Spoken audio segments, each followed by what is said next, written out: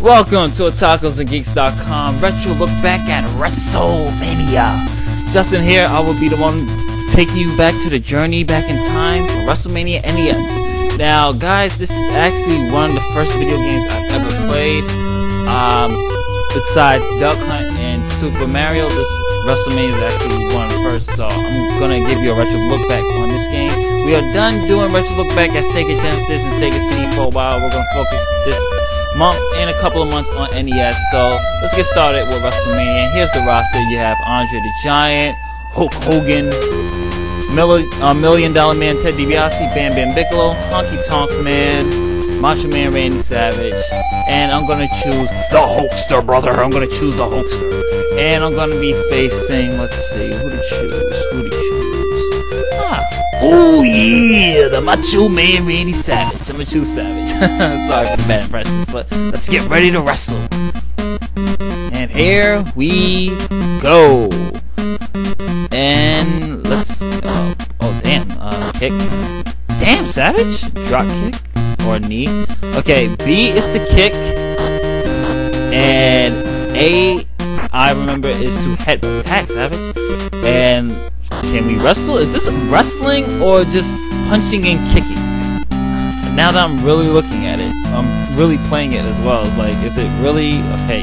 Wrestle, slam him, do something. Oh, okay.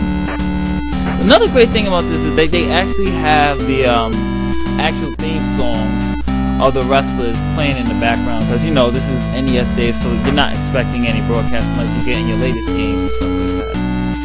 But believe it or not, back in the days, this was actually a very huge, popular game.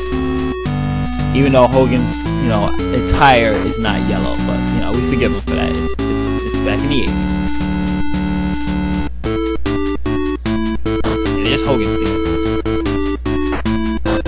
Oh, come on, good. Come on, Hogan. Headbutt him. Do something. I can't remember how to grapple these guys. On life.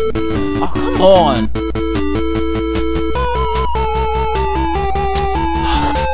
Oh, this is frustrating. Oh, come on! I lost.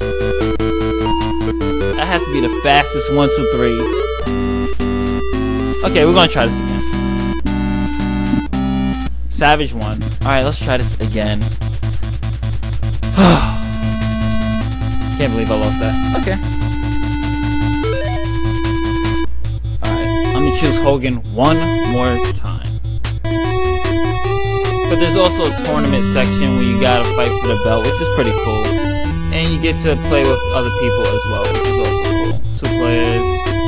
There's different ways of playing. So, let's try this again. Let's get ready to wrestle, brothers. I don't think there was finishes in this. I don't remember. I don't think there was, you could do finishes in this game. This time I'm gonna whoop some. I think I remember how to grab it now. I think it's A and B. There it is. Duh. A and B. But here's the weird thing. Look how much damage that little slam does. It's really cool. But believe it or not, kicking and punching is more effective than the body slam. Watch. Look. But look how quickly the kick and punch take. See?